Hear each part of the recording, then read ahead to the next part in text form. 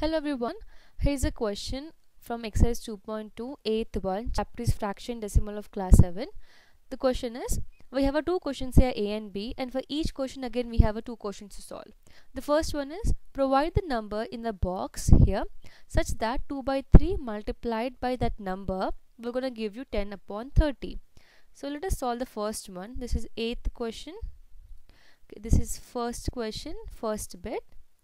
So with 2 by 3, what we should multiply here to get 10 upon 30?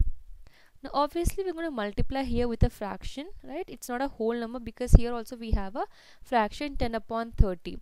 Now think, the 2 has become 10. So obviously multiplying. So with 2, what we should multiply to get 10? It's 2 5s are 10. So in the numerator, we're going to get 5. Similarly, this 3 became 30. So with 3, what you should multiply to get 30? It is 10, right? 3 tens are 30. So we'll get here 10, right? So number here is 5 upon 10. It's a very simple question. This is how we can check the answer. So in the first box, we'll get 5 upon 10. Now second question.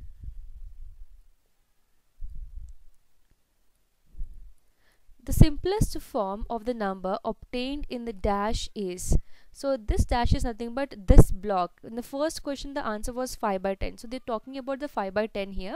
What is its simplest form? So let me write down what is 5 by 10.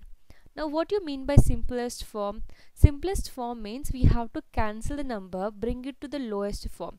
Now every number cannot be cancelled. If possible, we have to cancel. So you can see 5 and 10, it can be cancelled. We can cancel this in a 5 table, right? We can bring it to the simplest form. So we're going to cancel this. 5 ones are 5 twos are 10. Now here we got 1 upon 2. 1 upon 2, can we cancel it further? No, we cannot cancel it further. This is a reduced form or the lowest form.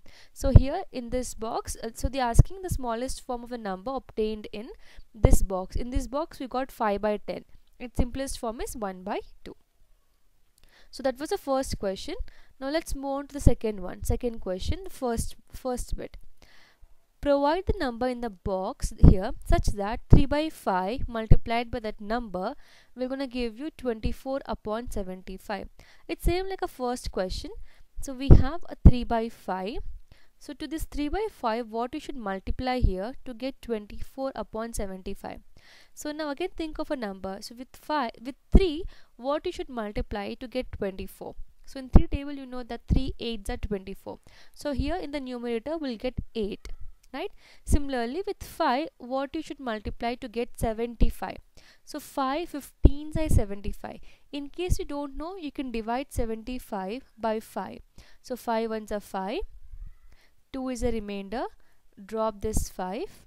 So 5 5s are 25. You got the remainder 0. So 15. So 5 15s are 75. So 8 by 5 is the answer for the first one. Now the second question is similar to the first one. The simplest form of the number obtained in the box. In the box we got 8 upon 15. So we have to bring it to the lowest form. So this is second question. Lowest form or the simplest form, they both are same. So 8 upon 15. Now can you think of a number which can cancel both 8 and 15? There's no such number because we don't have a common factor. We cannot cancel 8 and 15. This itself is a simplest form. So answer for the second question is 8 upon 15 itself because we cannot reduce it further. So that's it. This is the 8th question. I hope it's clear. In case you have further question or doubt, you can drop a comment. Thank you so much for watching.